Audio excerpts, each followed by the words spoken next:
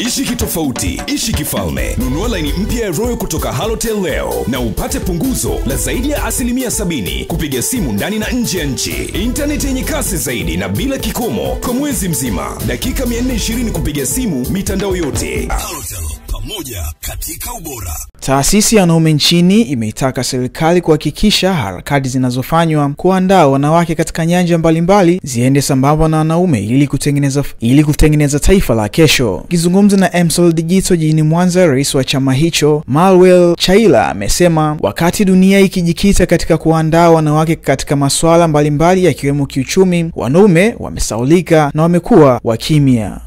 Watu wengi sana wamesaidiwa, wanawake wengi wamesaidiwa, wameinuliwa, wamejitambua, wamepanda kiuchumi, viwango vya elimu vimeongezeka, na nia kwa hakika ilikuwa ni njema sana.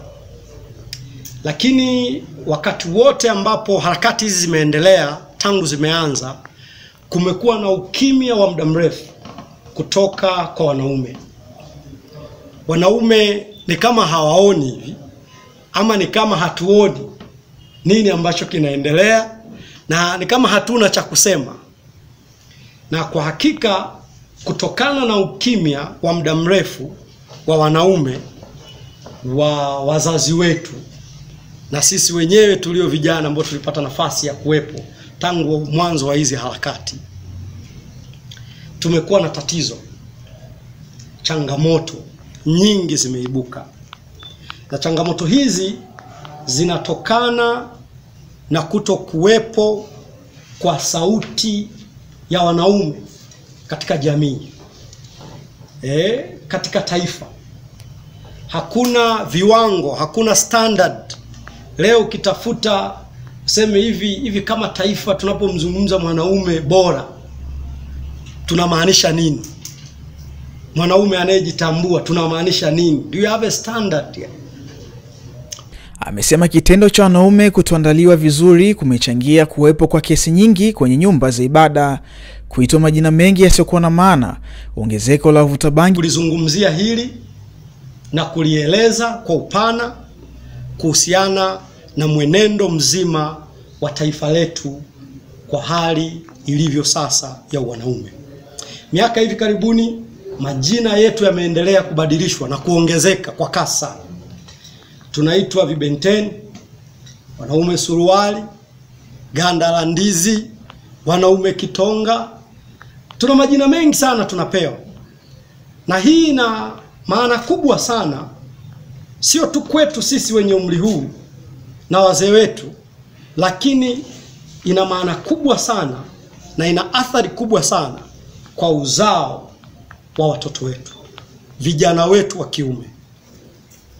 Kwa kama taasisi tumeona kuna hitaji ya kwamba tuwezi kuendelea kukaa kwenye jamii ambayo hakuna anayezungumzia mambo.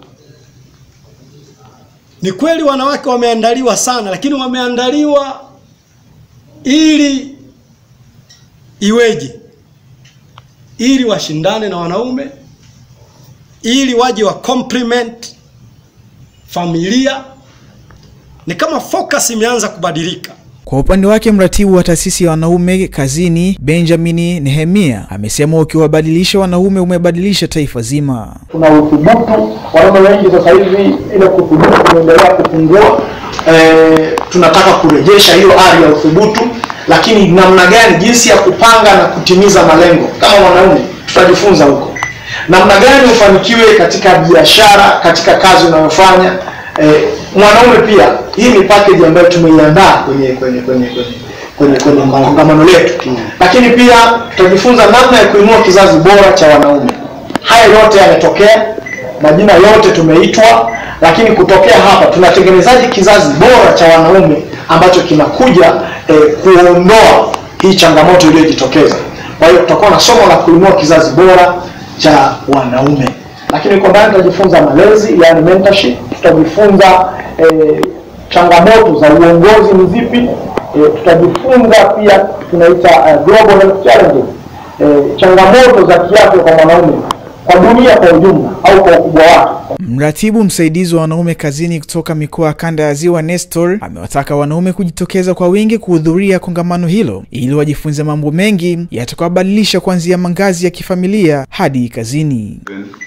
Ni mratibu wa taasisi ya Men at Work Global kanda ya Ziwa, na tunajihusisha na kurejesha nafasi ya mwanaume katika maeneo yote ya kimaisha: uongozi, malezi katika familia, uwajibikaji na mambo yote ambayo yanahusu mwanaume. Na tutakuwa na kongamano tarehe 25, 26 na 27 linalohusu mambo ambayo nimeyataja, kumwelekeza mwanaume namna ambavyo anatakiwa kuwa kiongozi. Watu wengi wanafikiri kwamba uongozi tu unazaliwa nao. Kila kitu usipojifunza huwezi kupata nini kitu kinahusu. Wakizungumzia swala hilo, baadhi ya wanaume wamekiri kuwepo kwa tatizo hilo, huku wakidai kuwa wengi wamejikita katika masuala yao binafsi, huku wanawake wakidai kuwa ni baada ya wanaume kuwatekelezea majukumu ya kifamilia.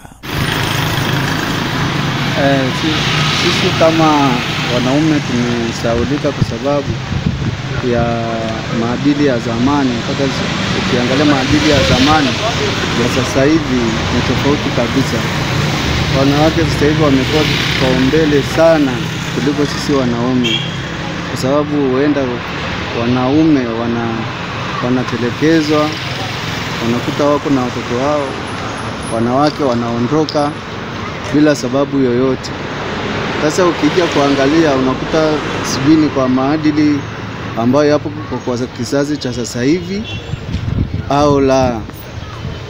Ila kwa ushauri wangu mimi naona kwamba yale maadili ya zamani ambayo yalikuwepo, naweza nikakaa wakati mwingine sina muda mwingi nje, na muda mwingine nakuwa nyumbani.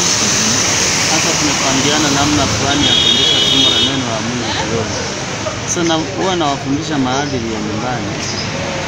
Kwa mara nyingi siwezi kusema kwamba sinakaa nje. Mara nyingi nakuwa nyumbani kuelekeza watoto namna gani waishi, namna gani wamtegemee Mungu, namna gani waweze kuepuka hizi tabia ambazo hazina maana.